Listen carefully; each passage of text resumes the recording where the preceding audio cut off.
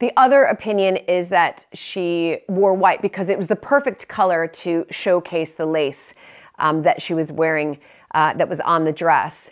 And again, also it was an opportunity really to support the lace makers in England.